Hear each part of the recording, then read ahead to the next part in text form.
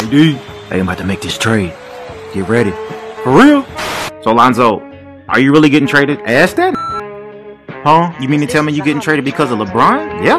I ain't want to say this, but Lonzo, get your bitch ass out of here. 7 free agent / signings for the Los Angeles Lakers to target right now.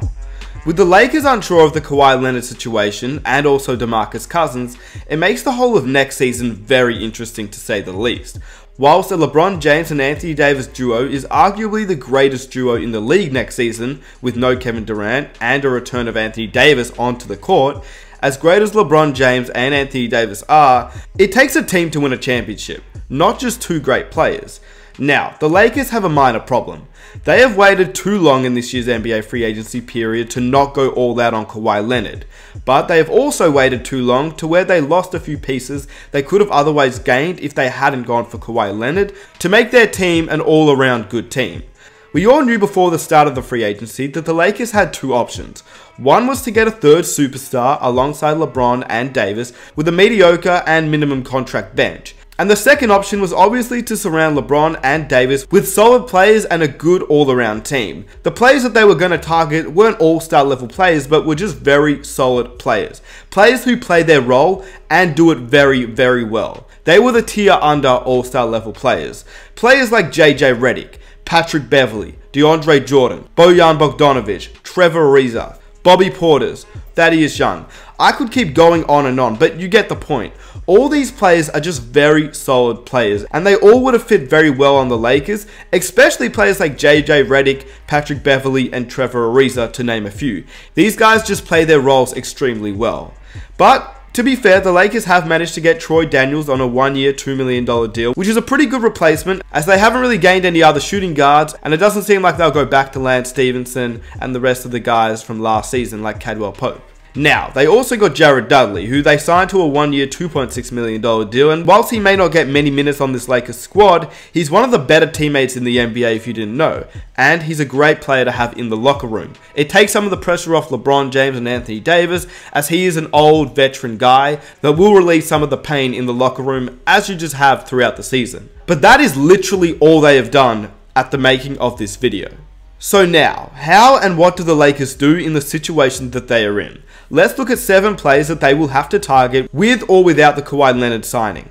Obviously, their main target is to gain 3-point shooters this season. And to their credit, Troy Daniels is 40% from 3 and Jared Dudley is 39%. So that addresses some of the weaknesses from last season, but it doesn't relieve some of their bench depth just yet. Before we begin, if you enjoy these types of videos, be sure to smash that like button. Let's see if we can reach 2,000 likes for the next video. Subscribe if you are new to support the channel, and let's get into it.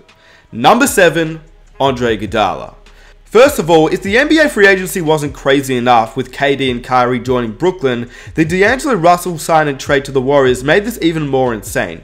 But this left Iggy being traded to the Memphis Grizzlies.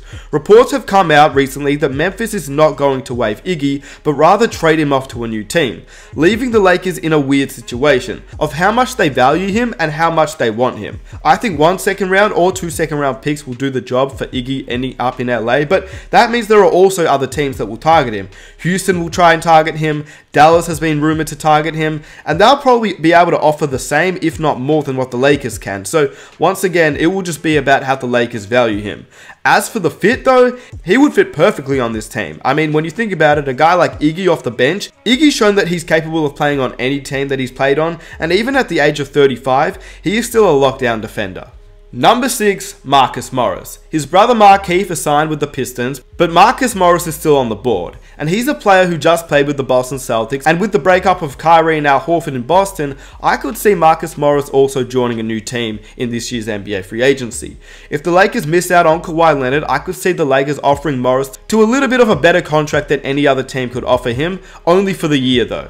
But I also believe if they can get Kawhi Leonard on this team, Morris could still be a guy that could be a fit on this team too. He's a hard-nosed stretch 4 to play alongside Kuzma and LeBron and Davis, and if one of them heads to the bench or doesn't play throughout the regular season due to injury or they just rest them, he's a guy that could definitely fit in. He averaged 14 points and 6 rebounds last season, but more importantly for the Lakers, he shot 37% from 3, which for a big man is actually very solid, and he will hit them if the defense collapses on LeBron James and Anthony Davis this season, so he'd be a great pickup. Number 5, Kyle Korver. With Kyle Korver expected to be bought out by the Phoenix Suns now, the Lakers reportedly are amongst the teams in the running according to Woj on ESPN.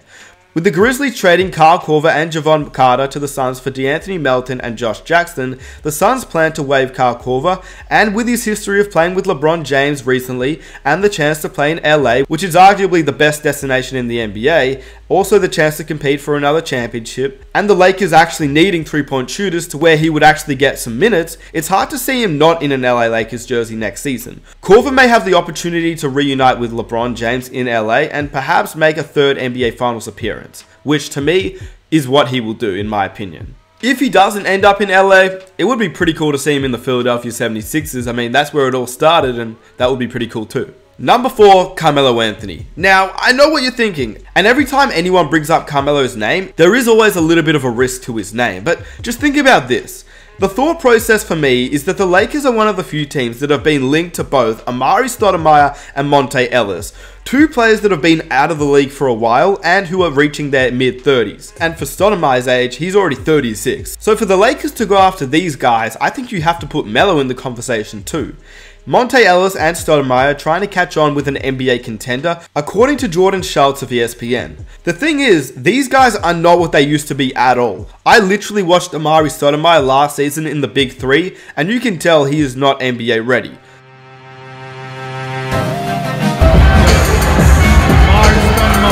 Yeah. For those of you that want to know what we're all about, it's like... But Melo, actually despite of all his hate last season, was in the league, although for a short stint, he was still in the league and played at a decent pace. 13 points and 5.5 rebounds, shooting 32% from 3, which isn't amazing, but it is okay. And you'd only imagine that that would improve playing off the bench and playing in a lesser role, getting more open looks. The Lakers don't need anything from him other to be a spot-up shooter off the bench, and it's hard to imagine that him being such good friends with LeBron won't get him a chance to play in LA. So how's it feel to finally come off the bench? What's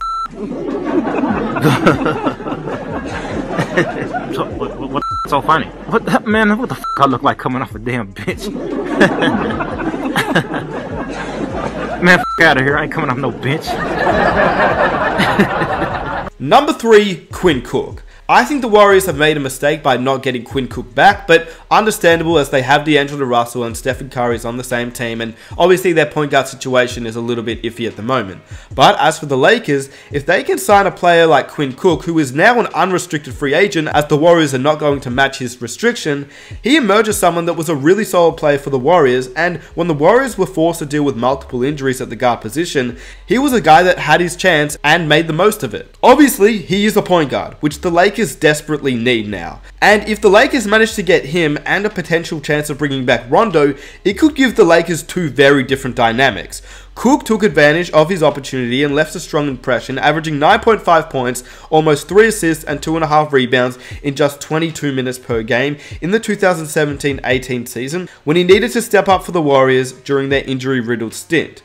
Cook shot 40% from 3, which is really good, and he would be a great fit for the Lakers if they can get him, especially as a backup point guard.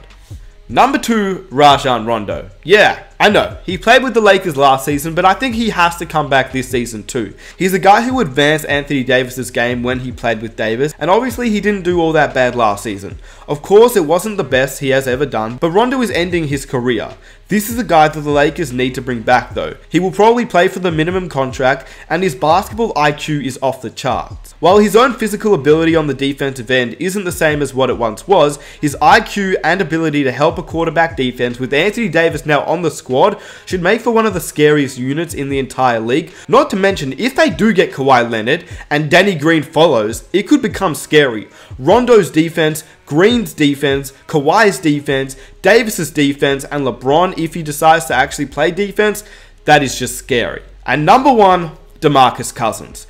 This is a guy that if Kawhi is not a member of the Lakers, I think you just have to take a little bit of a risk on. as the other centers such as Boban and Robin Lopez have managed to find NBA contracts before DeMarcus Cousins, which you could never imagine 2 years ago.